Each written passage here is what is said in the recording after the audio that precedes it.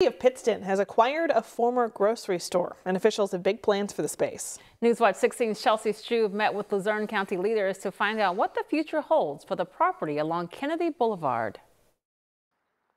The name of the former family grocery store remains on the building, but it's been more than a year since Quinn's closed here in Pittston. The future of the site was uncertain for months, but now city officials say it's in their hands.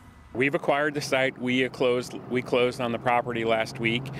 So we already have given it to an architectural firm to begin design work on it. We're looking at another mixed-use project, which will create a parkade with multiple levels of parking, along with some residential and commercial space.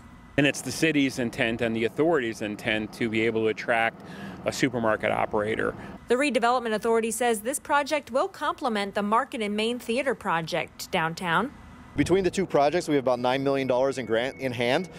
We have a couple different applications pending for a couple more $1 million, and we're looking at some other private financing options to finalize.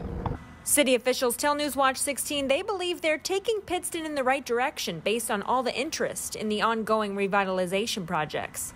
Over the past 3 to 4 years, we've seen a change where we no longer have to seek out private developers. They're actually calling us. And, I think they're kind of seeing the development that's happening block by block, and it's definitely drumming up interest. So that's been a great thing to have in the city, and we definitely think it's a quality of life improvement for a lot of our residents. Both projects are still in planning and financing stages, but the city hopes movement will begin happening by the start of 2025. Chelsea Strube, Newswatch 16, Luzerne County.